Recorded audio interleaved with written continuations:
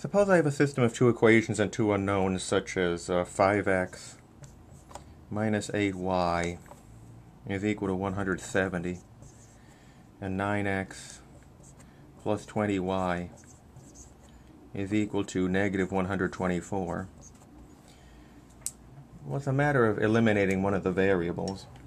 What I propose doing here is multiplying the first equation by 5, and the second equation I'll multiply by 2. And so when I multiply the first equation by 5, what I'll have is 25x minus 40y is equal to 850. And when I multiply the second equation by 2, what I'll have is 18x plus 40y is equal to negative 248. So now it's a matter of combining the red equation and the blue equation. So combining these two equations, what I will have is 25x plus 18x, which is 43x.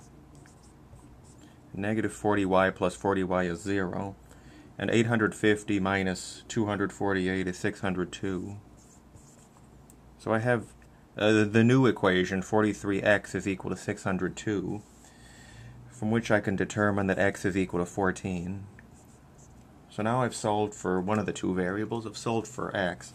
So to solve for y, I have to utilize one of the original equations with x as 14.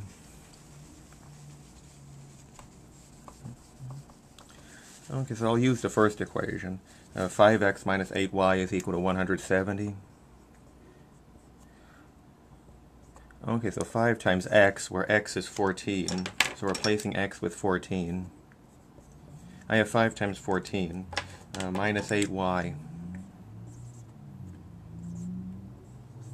is equal to 170. 5 times 14 is 70. So 70 minus 8y is equal to 170.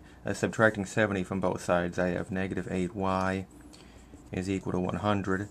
From which I can determine that y is equal to negative 12.5. So that's the answer to the original system of two equations and two unknowns.